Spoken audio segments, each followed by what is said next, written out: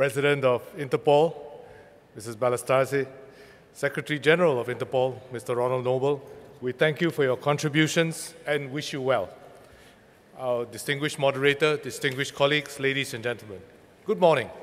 It's a pleasure to join you to celebrate 100 years of international policing cooperation. I commend Interpol's good work, which has helped to make the world a safer place for everyone. Today, international policing cooperation has become even more important. Globalization and technology have compressed time and space. We have seen large numbers of foreigners going to fight in conflict zones and viruses jumping across oceans. Organized crime syndicates have little regard for national borders, smuggling illicit drugs or trafficking in persons. Criminals have also leveraged on the widespread use of the internet, while terrorists use social media to propagate their extremist ideology far and wide. No country is immune to these evolving security challenges, and that is why we must continue to work together to tackle these challenges more effectively. What we do within our own borders is not enough to keep our own countries and people safe. We depend on each other through cooperation at the bilateral, regional, and international level to collectively keep ourselves safe. A number of useful mechanisms have been built up over the years at the regional level. Europol's work is well known. But there are other initiatives and efforts. For example, the Association of Southeast Asian Nations Ministerial Meeting on Transnational Crime provides a useful platform to share information, exchange experiences, and build capabilities among ASEAN countries. Under this umbrella, Singapore is happy to have played a facilitating role as the lead shepherd for fighting cybercrime and international economic crime. The ASEAN Ministerial Meeting on Transnational Crime also provides the platform for the 10 ASEAN countries to engage our Northeast Asian dialogue partners, namely China, Japan, and the Republic of Korea. And we've also held an ASEAN-US cybercrime workshop. We certainly welcome more of such interactions with other partners and regions to exchange experiences and information, build capacity, and enhance cooperation. At the global level, Interpol, with its 100 years of history, has played an increasingly significant role in catalyzing international policing cooperation by providing important information sharing, professional expertise, as well as building capacity.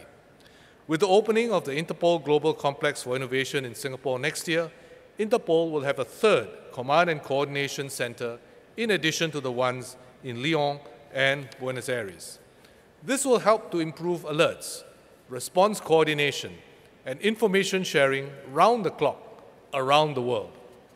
The Interpol Stolen and Lost Travel Documents database is a very good example of how only by working together and sharing data can a service be created that everyone in the global community benefits from.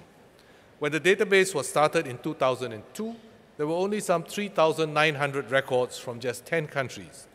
The database now contains more than 43 million lost or stolen travel documents from 167 countries. And as we've seen, there have been more than 1 billion hits. But it's only when we all contribute data that the database becomes useful and we can all benefit from it.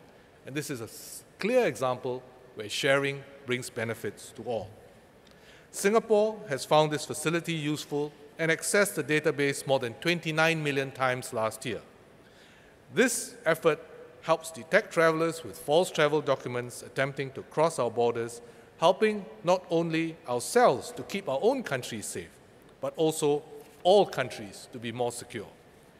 We should also reach out and tap on the strengths and capabilities of stakeholders from the people, public, and private sectors. We need all three to work together.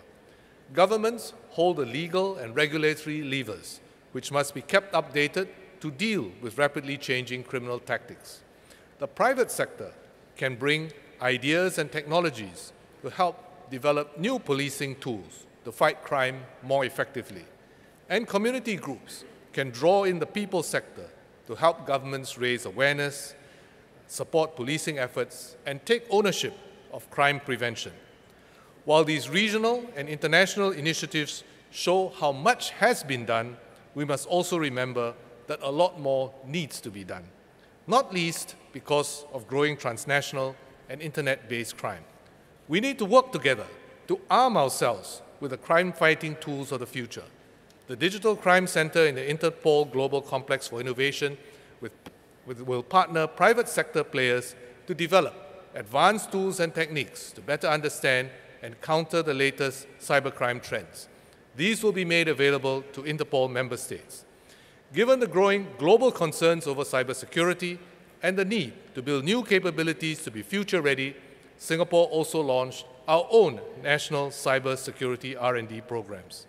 For a start, 7 projects in areas such as mobile security, digital forensics, and cloud data protection will receive funding of some $33 million over the next 2 to 5 years.